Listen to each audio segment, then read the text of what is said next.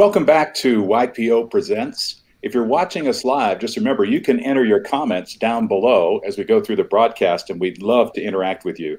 If you're not following YPO Presents already, you can do so. Please do so you can receive a notification when the next episode comes about. It's my pleasure to introduce Shari Levitin. Shari is a best-selling author of a rockin' book on sales called Heart and Sell. She's a guest lecturer at Harvard's Strategic Sales Management program, and she's LinkedIn's top voice in sales. Good morning, Shari. Good morning, Dave. Thrilled to be here with all of you. So what we're going to talk about today is probably the most important topic facing leaders: decision-making. Now, decision-making is difficult because by its nature, it involves uncertainty. If there was no uncertainty, decisions would be easy. The uncertainty exists because, well, we don't know the future. We don't know if the decisions we make will lead to the best possible outcomes. And I believe the biggest decision facing leaders today is how to strategically repivot our businesses. Now, lately, I've been engaged in conversations with countless leaders who are wondering what to do. Some of them lead teams, others own successful businesses, and all of us are concerned about the health and welfare of our employees, our colleagues, our communities, and ourselves. So there's no clear roadmap right now, no concrete timeline available for how long this uncertainty will last, and no accurate estimates of the social and economic impacts. So what we can do as leaders, though, is make decisions based on a proven process. And that's why I'm thrilled that you're all here. And I'm even more thrilled to introduce David Garrison, who's going to give us that exact process on how to make good decisions in a time of complete uncertainty, which we're all in right now. So a few of Dave's credentials, and I couldn't make a decision what to leave out, but here's just a few of them. Dave has served in officer roles at the local, regional, and international levels for YPO. He's had success for over 25 years as a CEO and independent board member of public and private companies, both in the US and internationally. And today he leads Garrison Growth, a company, a global company with a proven track record of increased sales, employee engagement, and profitability, all things we need right now. Dave holds an MBA from Harvard Business School. He's an avid sailor, accomplished pilot, and fierce, yet, let me tell you from experience, mediocre golfer. So Dave, why don't you take it from here? And I'm dying to hear this four-step process. We've talked about it a little bit, and I've employed some of these in my own business, but I'm excited to hear you elaborate on it for our group today. Thanks, Shari. You know, as a technology and communications CEO for dozens of years, I've sat in so many strategic planning sessions. And the way we pivot is let's get in a room or go away somewhere or meet virtually, and we'll throw around ideas until we get something that most people agree to or the boss tells us what to do. This morning, I want to suggest to you there's a much better way, backed up by research and by experience. It's primarily a four-step process. There's actually a hidden fifth step, but we'll tell you about that later. The four steps are to, first of all, have the leader clearly define a desired outcome. And that's the part most leaders get intuitively. They do it all the time. Here's what I want us to achieve.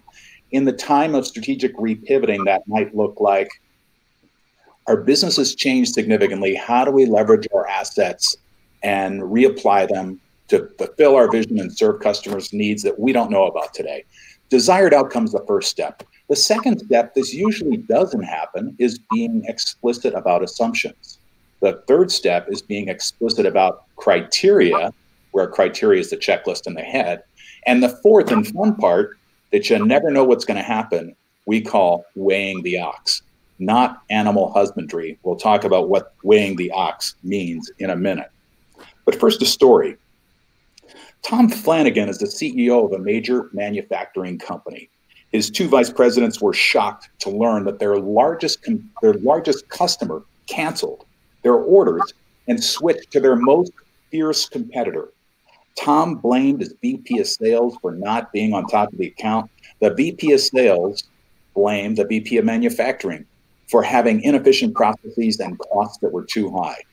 I know that's never happened to you and you've never seen that situation. Here's what Tom did. He asked the team, what do you think we should do? And the team was silent.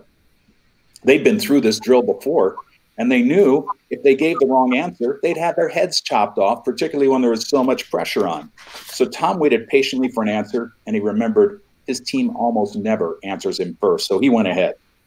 He went ahead and he said, you know what I think we should do? We should do this, and we should do that, and we should do the other, and then laid out his plan. At the end, Tom was curious to know what his team thought of what he had to say. So he said, what do you all think of my plan?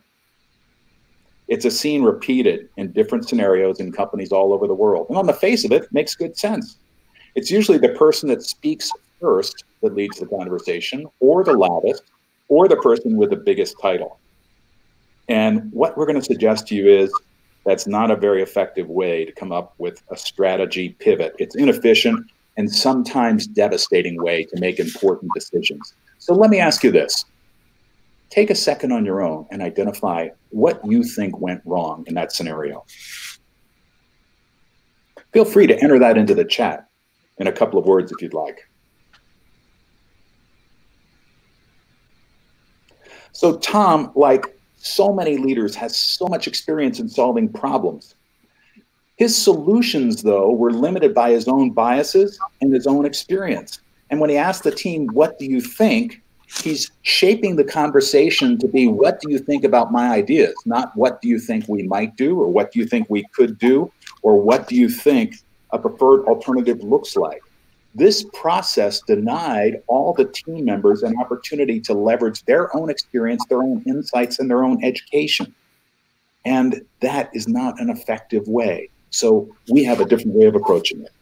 Dave, my mind is on fire here. And of course, there's so many things that Tom did wrong. We could go on a lot of different tangents here, but what really strikes me is this lack of consensus. You know, and particularly today, what we know about millennials is people would rather be part of the conversation than to listen to the conversation.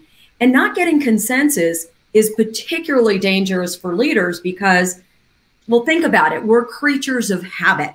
If you've read Charles Duhigg's book, The Power of Habit, he has some interesting statistics. And I love this. If you think about it, 90% of everything we do by habit. So how we brush our teeth, how we park our cars, how we choose employees, how we make decisions, it's happening subconscious, which is really problematic when it comes to making decision makings, because if we don't get consensus, we limit our ability to have new ideas. Think about your own life for a minute. Think about BC, before coronavirus, and think about even just your habitual footpath, right? You probably went to the same Starbucks, you drove down the same road. If you were in an office, you went up the same elevator. What we do is very habitual, and therefore who we see, who we surround ourselves with, look around, do they look like you, smell like you, act like you? Very often they do. What happens is we only have mirrors for our own opinions. And you and I were talking the other day, Dave, about Abraham Lincoln and the great story of him surrounding himself and knowing that he needed a team of rivals, because only if we have opposing opinions can we generate new ideas. So I just wanted to share 2 action items here for everybody listening that you might want to do, because you all have big decisions to make right now. And this might seem challenging, but I want you to think of the most annoying person in your company or in your social network, but one who's smart and one who respects, but one who annoys you. And I want you to connect with them and ask their opinion. You'll be surprised once you have the tolerance to do that. The other thing is, again, widen your social network. Start saying yes to things you normally wouldn't say yes with. Most of us are working from home. Connect with people who have opposing views to your own. And everything you said, Dave, will really help you weigh that ox and make better decisions. So yeah, great comments there. So when you connect with a person who has views that you know are different, that's your opportunity to get really curious and understand what their beliefs are. So let's reframe what Tom might have done. in the 4-step process. The first thing Tom would have done as CEO is defined a clear outcome. And that clear outcome would be, within 6 months, I want to replace the revenue that this big customer has caused us to lose. And that's great because everybody knows what problem they're trying to solve for. And that's not exactly a strategy. That's more of a tactic because right now we need to focus on that. And then the part that is not done in most organizations is for the leader to write down their assumptions. Write down their assumptions. So Tom might have been thinking, let's replace this customer with 3 or 4 customers so we don't have a concentration issue. He might be thinking his assumptions are it's not worth trying to win back this customer because the margins would be too low. He might be thinking we can only win them back if we compete on price. So list out specific assumptions. And then the criteria is the next thing for Tom to list out on his own. Just write down criteria. Criteria is the checklist in his head. If we brought Tom 10 ideas, he could look at 3 of them and go, I don't like those. He could look at 3 and say, they're pretty interesting.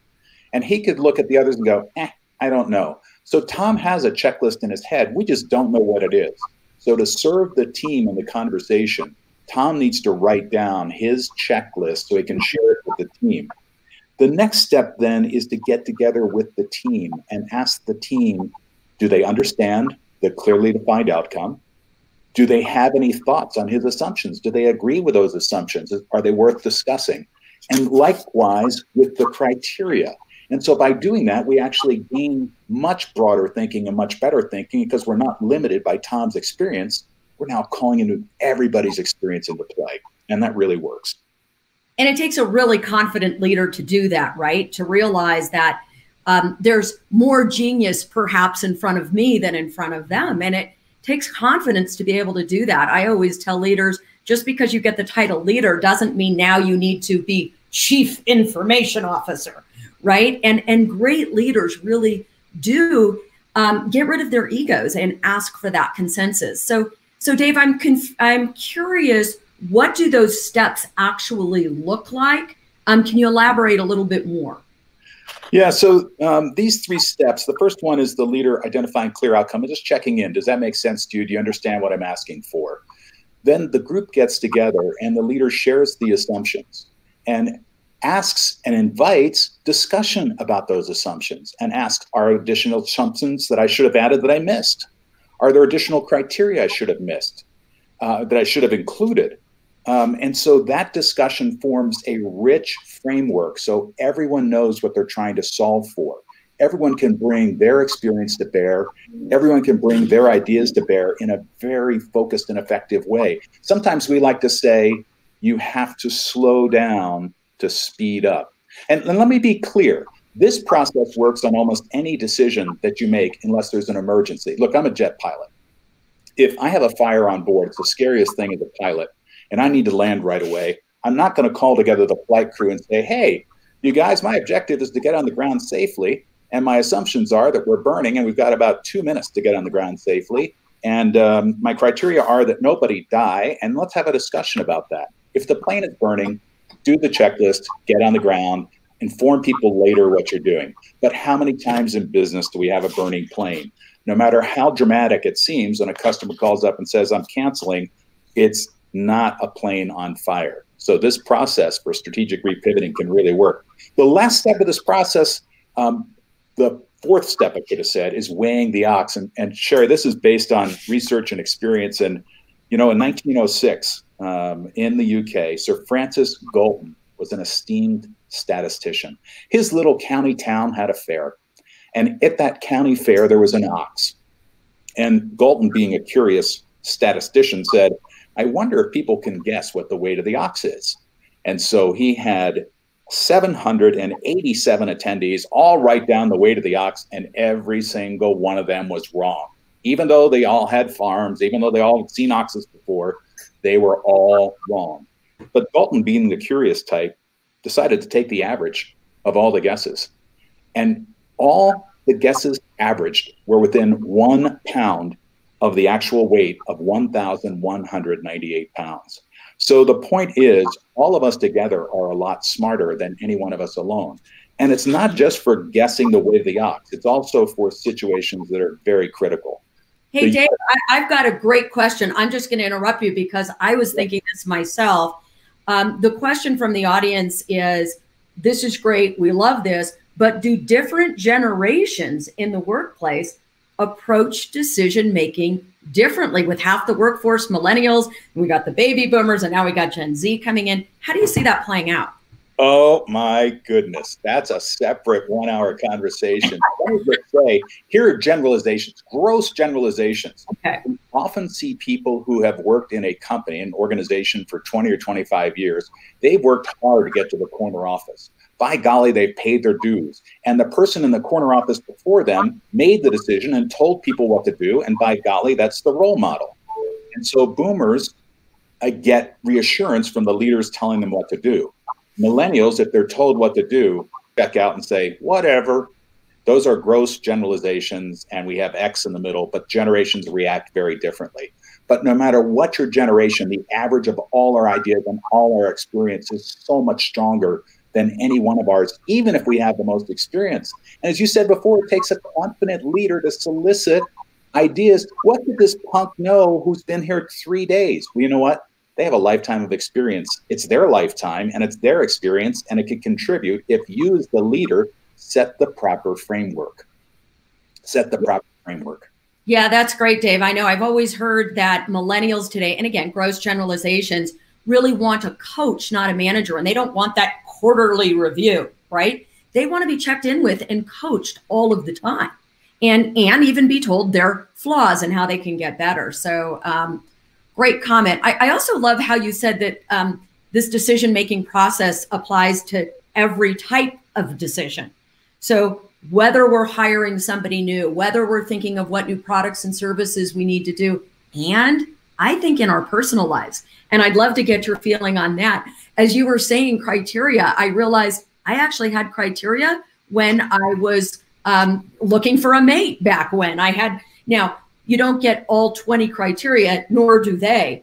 But is there something to be said for how much criteria you have? So you know, do you say, well, I need, these are the top 3 things or the top 5 things, or can we as leaders have 20 different criteria, or is that too much?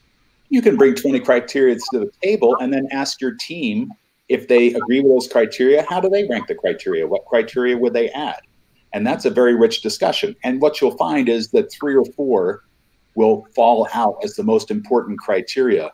You know, we talked about hiring the other day, and, you know, you say, I'm going to hire for somebody with 3 years experience in that. They've been a sales manager and managed a $50 million company and whatever. And those really aren't the criteria at all. Those are things they might have done on a resume. But what's really important is what's on the index card of what you're looking for. And Shari, you went through that recently. What were your top criteria? Yeah, that was fascinating. And Dave, that's when you and I started talking. And I was originally looking for an executive assistant because my beloved executive assistant has to homeschool like so many mothers right now. And so my immediate reaction was, well, I need to fill that role. I need another executive assistant. Okay, she needs 10 years experience. She needs to be, you know, really adept at these certain computer skills, et cetera, et cetera. But after talking to you and looking at my criteria, my assumptions, number 1. And so I had an assumption that I needed an EA to do all these types of administrative tasks. But what was really interesting is then when I started looking at criteria and I thought, well, wait a minute, I need somebody who's really sophisticated. I need somebody who has a growth mindset. And I got to more of a values conversation. But what was interesting is I tested my own criteria. Why do I need an EA? And I realized right now with my pandemic pivot, see if you can say that 3 times fast, with my pandemic pivot, we're changing all our product offerings. Actually, what I need is somebody who can lead business development and marketing. So I had to challenge my own assumptions, and we asked everybody on my team, were my assumptions correct? And had I not talked to you and not gotten input from other team members, I wouldn't have made that pandemic pivot. Nice. So let's talk about the 4th step of weighing the odds as it relates to business. So what this looks like is we've agreed with the team on the framework about clearly defined outcome, about our assumptions, and about our criteria. We've collectively come up with that. When we go to weigh the ox, what we do is we ask each person to do their own brainstorming on what strategies could be or what our plan could be to meet these assumptions and criteria and outcome. So everybody does this work on their own, and they write down their ideas. Then they get in small groups first to share the ideas. So they get feedback and get to sharpen their thinking.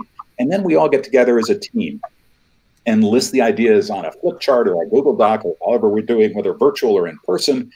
And then we ask people to vote. No discussion, silent vote, because I'm going to call on my experience and my intuition to place my votes. And cumulatively, we will weigh the ox. And what you'll find is our best thinking falls out. And what's important about it is it's our collective thinking. And I was part of it. I wasn't told what to do. I created our plan. And then you go through the other steps of planning. In fact, there are a lot of different steps here. We've put together an e-brochure that outlines these 4 steps plus the 5th step of learning and refining after a period of time. But if you'll text the word strategy to 31996 in the US and Canada, if you text the word strategy to 31996, glad to share it with you if you're outside the US or if you're not watching live. If you will just send an email to engage at Garrison Growth, E-N-G-A-G-E, engage at garrisongrowth.com, and in the subject line put strategy, we've got a brochure that lays it out that includes questions that you can ask and discuss with your team. And it also has a special research piece on 7 reasons why strategies fall off the map, which happens more times. How many strategies do you have sitting on the shelf that never quite got executed because reality got in the way? So glad to provide that for free. And it'll just step you through desired outcome, assumptions, criteria, ox, and then learning and refining. And Dave, now I have a burning question, and I'm sure our audience does as well. So you had done these workshops all over the world for executive teams. And what's your pandemic pivot? Have you now taken this show and are you offering it virtually to people that are listening as well? Yes, it's interesting because we learned very quickly through some experts the best practices in Zoom. And what we found is most of our clients don't use Zoom rooms, don't use Google Docs in conjunction with Zoom, don't have the way to weigh the ox electronically. And when you do that, it's actually in some ways it's even more effective because, for example, if I wanted to get everybody's opinion on my assumptions in Zoom land, I can have everybody respond at once in the chat box, as opposed to having to go around the room, which takes a lot more time. So we've learned tips and tricks that really make this an effective time. And it's been an interesting pivot to virtual land, and it can be equally effective as being in person. That's awesome. That's great. I've got a couple of more questions here, Dave. Actually, this one here is for me. So I'll take this. One of our listeners wants to know how this process is seen in sales. So my world really is working with sales teams. And, it's a great question. I'm a thought leader with Gartner on their panel, and they have some really interesting new research about this whole topic. And I'm glad that you asked that question and made the link. So here's something interesting to think about. The #1 reason our customers don't buy today, according to Gartner, has very little to do with the competitor down the street. Really doesn't even so much have to do with them not trusting the seller, which it used to be years ago. It has to do that they don't feel confident in their own ability to make decisions. So, and also we know that in the average B2B sale today, we have not 5, not 6, but 11 average stakeholders, which means we have to help 11 people decide on our product or service, which is pretty interesting. And I just want to give you this quick soundbite, and that is this. What Gartner shows and what we teach in our workshops is that there's 3 types of seller behaviors today, and only one is effective. And just to give a little context, and particularly in the pandemic, we are in a world of complete information overload today, right? In fact, neuroscientists tell us that we take in the equivalent of 175 newspapers per day of information. And we all know people would rather make no decision than make the wrong decision or stick to the status quo. So the 3 types of selling behaviors that we see today are, #1, the giver of information. That's the seller that gives a white paper, gives more data, gives more information. Of course, the customer doesn't need that because he's or she is already overloaded with information. The second type of seller is the teller of information. The teller is sort of like that chief information officer we talked about. And the teller says, hey, if I were you, I'd buy my product. Here's why. I'm wicked smart. I've been doing this for 20 years. Here's what I would do if I were you, right? And that doesn't really have any credibility because we're also actually in an era of complete distrust, right? Fake news, distrust. So people don't always trust that. The third type of seller, and I'm going to leave you with this because this really brings this full circle, is what they call the sense maker. So what a sense maker seller does is make sense of all of the information that the seller already got on his or her own, makes sense of it, and shows them how to make a buying decision, what questions they should ask, what assumptions they may have, and what criteria they should use in order to buy a product like yours. So all of this translates into how we sell our products as well. But I got to think, Dave, and tell me if I'm wrong, that unless we can get the decision-making process right at the C-suite level, how in the world can we expect our sellers to get the decision-making right and help our customers make buying decisions? Absolutely. And despite the information overload and the 175 newspapers worth of information, what we don't ask the customer and learn about are their assumptions and their criteria. And when we know that, we're able to know right away, can we meet their needs or not? So I think it's right on in line with sales. So I've got one last question here, Dave, as we're a little short for time. And actually, what this audience member wants to know is, if you could give, Dave, one piece of advice for global executives in these challenging times, what would it be? Actually, it's a two-part. It's a two-part because I can't help myself.